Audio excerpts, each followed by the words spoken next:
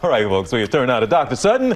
He's taking a look at your questions. All right, Dr. Sutton, first question here. And if you knew this answer, man, you'd be the richest doctor in the country. When do you think COVID-19 cases will start to go down?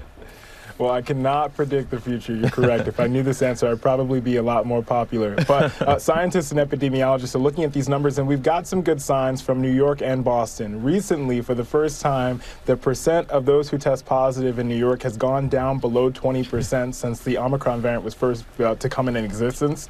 And in Boston, surveillance of sewer systems has found that the amount of COVID-19 that they found have precipitously decreased. So these are some signs that we might be seeing an end of this soon, and we're at the beginning of the down peak of this slope, but we still have a lot of work to do to get out of the woods. Great stuff there, Dr. Sutton. Absolutely. Thank you. We'll see you again here shortly. And keep your questions coming to Dr. Sutton on his Instagram at dr.darien. Well, hey there, GMA fans. Robin Roberts here. Thanks for checking out our YouTube channel. Lots of great stuff here. So go on, click the subscribe button right over here to get more of awesome videos and content from GMA every day, anytime. We thank you for watching, and we'll see you in the morning on GMA.